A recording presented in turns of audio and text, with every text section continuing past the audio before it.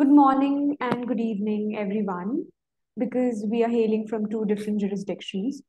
I am Jayanti Jaya, a final year student from National Law University, Odisha, India, and we are joined by Professor Utkarsh Leo from UK.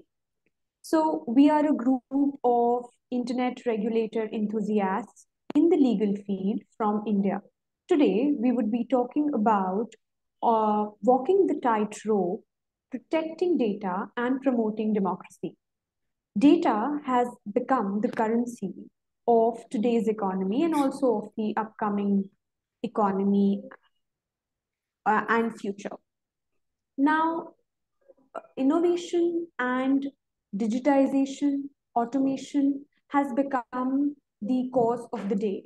Artificial intelligence and automation is being introduced in every sector of the world, be it health, be it public services, be it research. So, this has increased the importance of data and data protection. Through the course of this session, we would be discussing on as to how we can protect data and promote democracy at the same time. We have two speakers, that is Professor Utkarsh and me, who would be discussing on three essential questions which are significant for today's discourse. The first question is, how can we protect personal sensitive data from state and data harvesters without a symmetric and standardized global approach? The second question would be, how do we define the sphere of personal data? And the third question would be, how can we strike a balance between privacy and promoting innovation in data? The first speaker of this session would be Professor Utkarsh Leo. He is a lecturer in law at the School of Justice, University of Central Lancashire in the United Kingdom. His teaching and research related work addresses law and technology, mediation and dispute resolution, and economics and public policy. He'll be answering the first two questions, which are how can we protect personal sensitive data from state and data harvesters without a symmetric and standardized global approach? And the second question, how do we define the sphere of personal data? The floor is yours, sir. Thanks, Janti. Thanks for the introduction. Hello, everyone. Good morning, good afternoon, and good evening, based upon where you are. Right, so let's get started. Firstly, I'm really apologetic that this is happening over a recording, but in our defense, we rarely tried to get online. But, at times, technology ditches you, and this is one of those instances. Okay, so the world we live in today is more wired than ever, and in fact, this Zoom call is a very good example to say that we really live in an increasingly digital world, right? In fact, if I give you some numbers, it is estimated that by the end of this year, we'll have produced and consumed around 94 zettabytes of data. And 94 zettabytes of data is an astronomical number because one zettabyte one zettabyte equals to about 1 trillion gigabytes. Right, and a trillion itself is a huge number because trillion is 10 to the power 12. So yeah, we certainly are creating a lot of data in this world, and this is mainly because whenever we use the internet, from whether it be online surfing to shopping to social media, we do leave behind a digital footprint, either in the form of clicks, likes, views, or purchases, right? And this makes our online activities and devices susceptible to tracking and influencing. The best known example is the Facebook Cambridge Analytica scandal, which happened not so long ago, right? So I hope you get a point as to how this digital data or this digital footprint is collected, processed, and analyzed by corporations and even governments. Corporations, try to monetize this data by going forward for things like targeted advertisements, and governments also have a huge appetite for data, and data, whether it be in the form of biometrics or other different identifiers, are used for state-related or state-based mass surveillance. Um, and all of this, whether it be an encroachment from the side of corporations or whether it be by the government, it certainly creates privacy and data protection issues. And this is why a data protection law is so important, because a strong data protection law, something like we have in the European Union, that is the GDPR, which sets out detailed requirements for companies and organizations on collecting, storing, and managing personal data, right? So this framework guarantees tech users in the EU with certain rights, including control and access to their data, and even the right to request that their data be deleted. Long story short, in advanced jurisdictions like the EU, we do have better protection, and even competitively, we have a better understanding of personal data, right? Contrastingly, if you look at a developing country like India, where certainly informational privacy hasn't really been the top priority.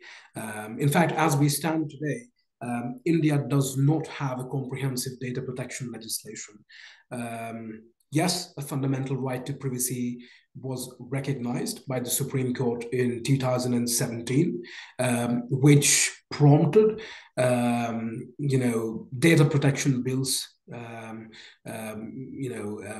for discussions. The best example is the Personal Data Protection Bill 2019, which was proposed, but this bill saw at least 6 extensions, the Joint Parliamentary Committee that was trying to discuss this bill received at least 6 extensions at a time when state-based surveillance was at its peak, whether it be due to the new citizenship amendment laws that were brought into picture, or the newly developed facial recognition tools that were used by the Delhi police to try to identify protesters who were putting forward their concerns about this new law.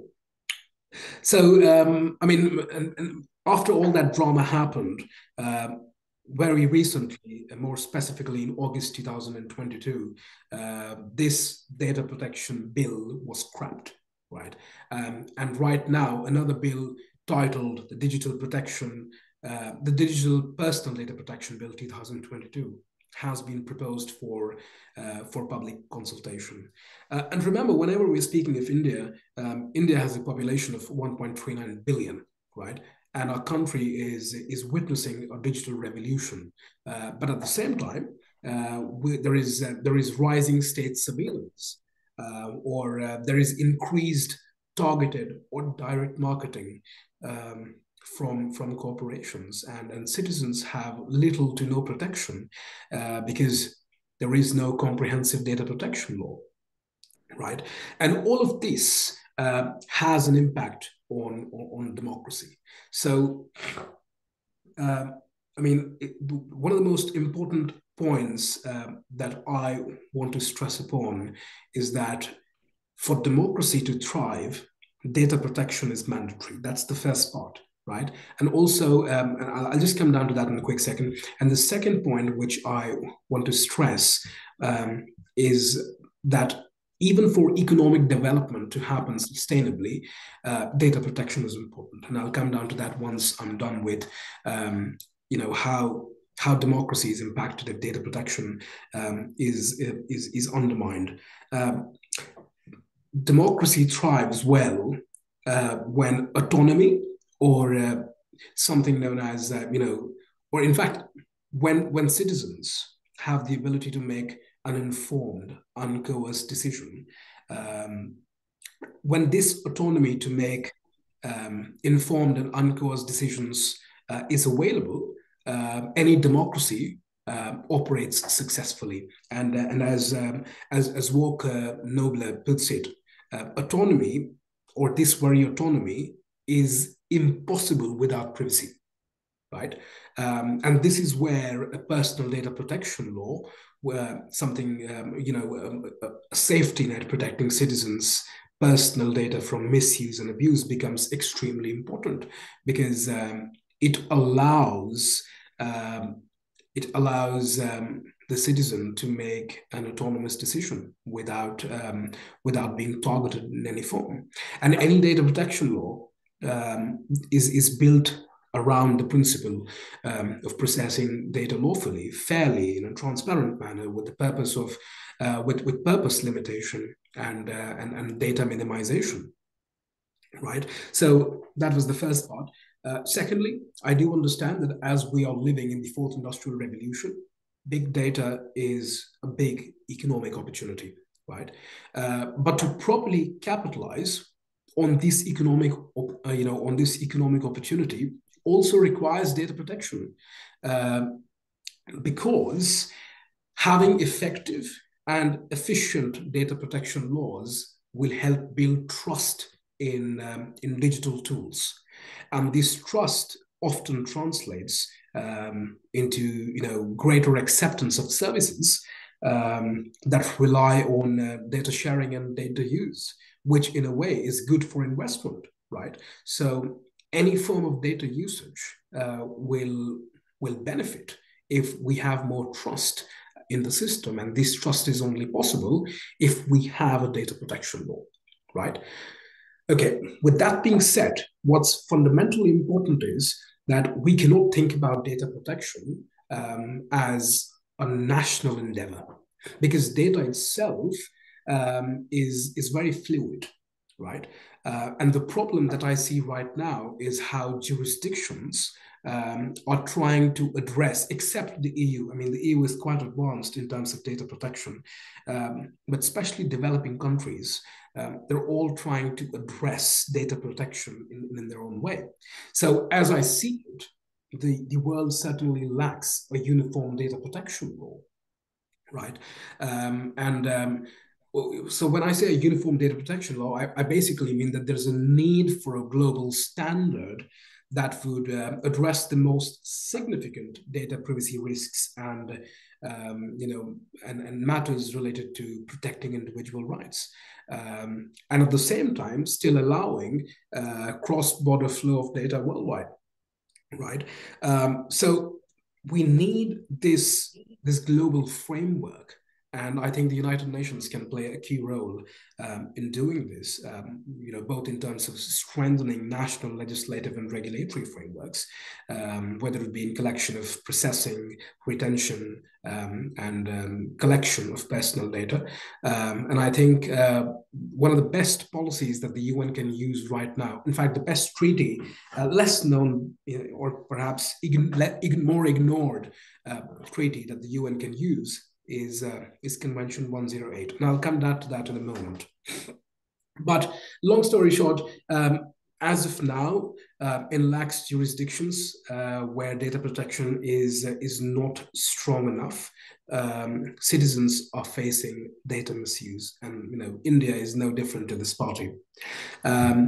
Also, from the business side, because there is no global standard, a lack of uniformity is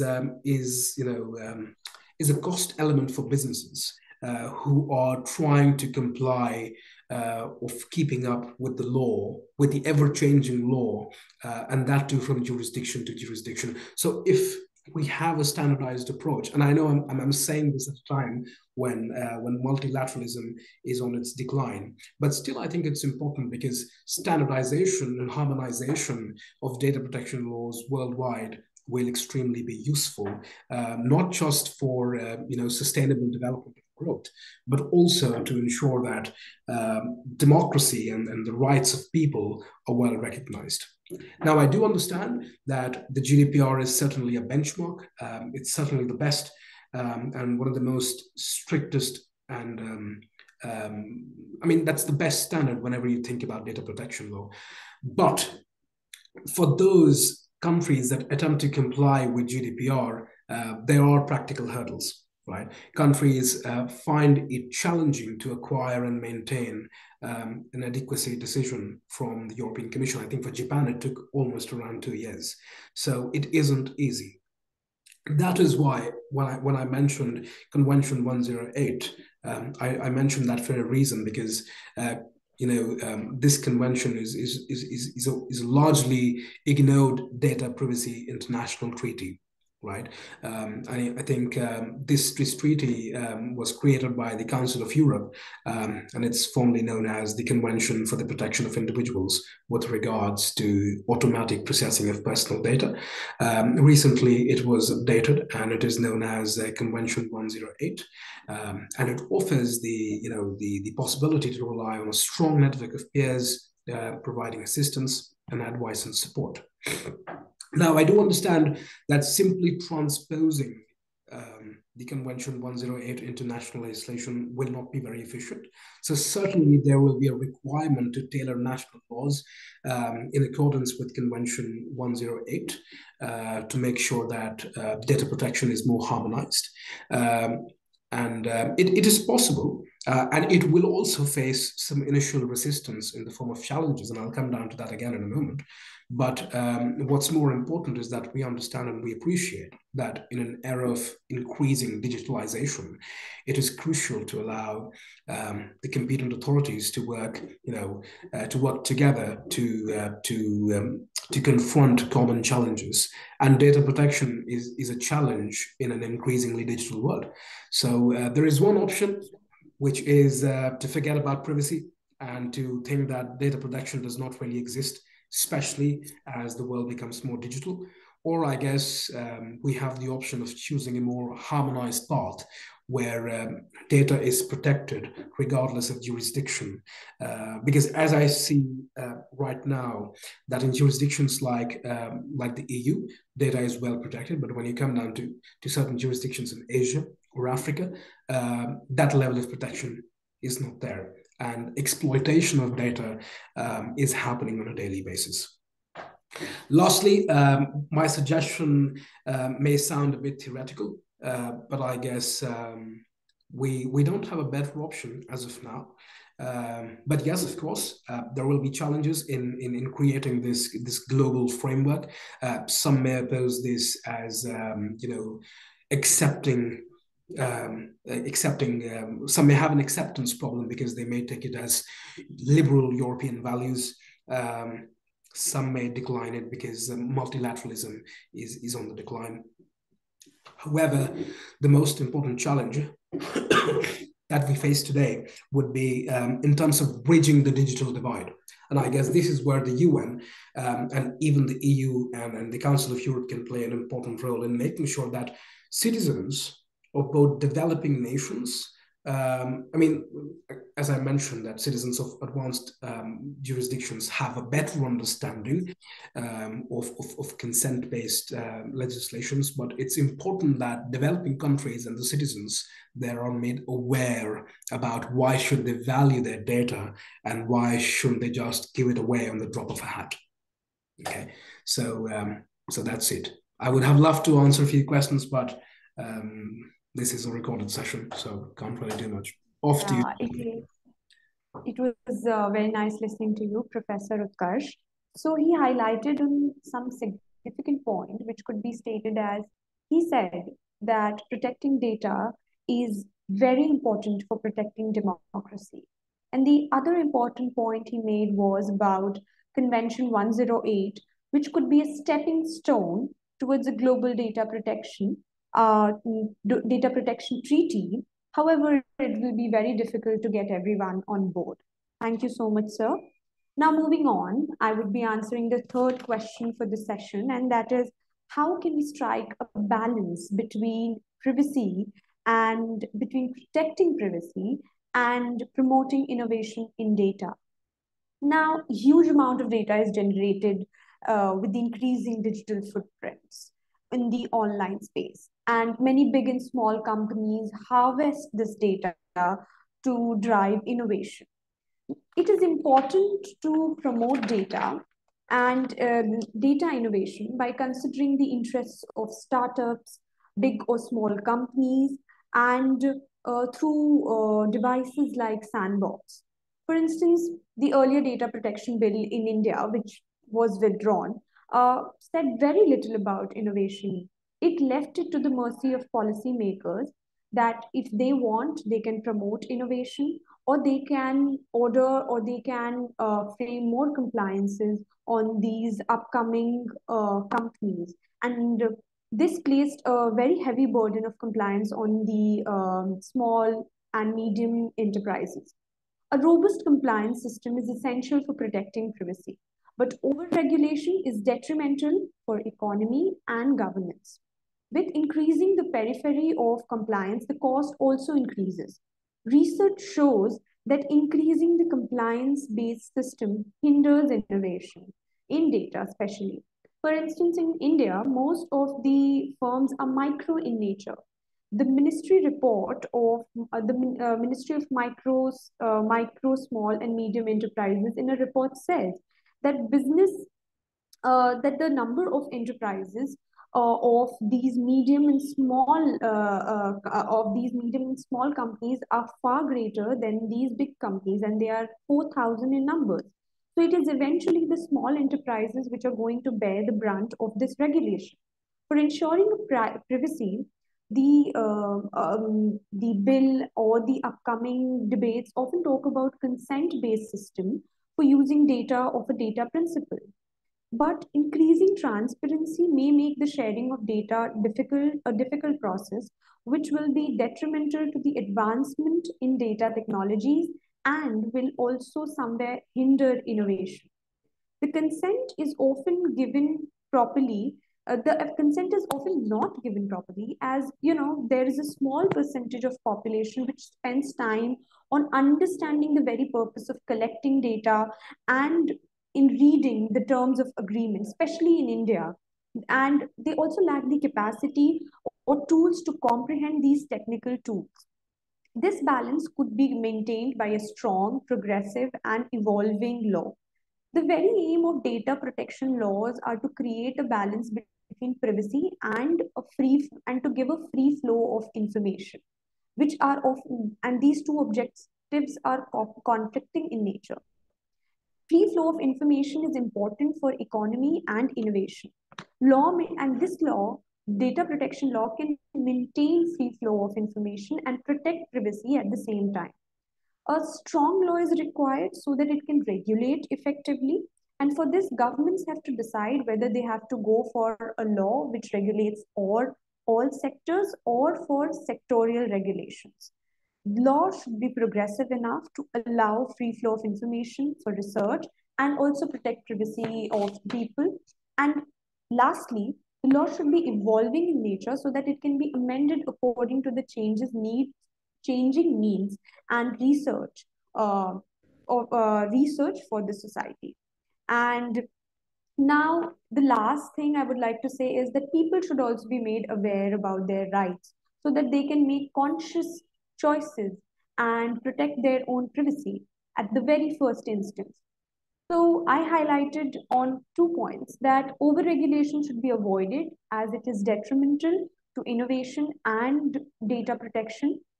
Data protection laws should be progressive and evolving in nature, and every common man should be made aware about their data rights to make a conscious choice and guard their own privacy. So, since this is a recorded session, we'll not be opening the floor for questions, and we'll be concluding the session here.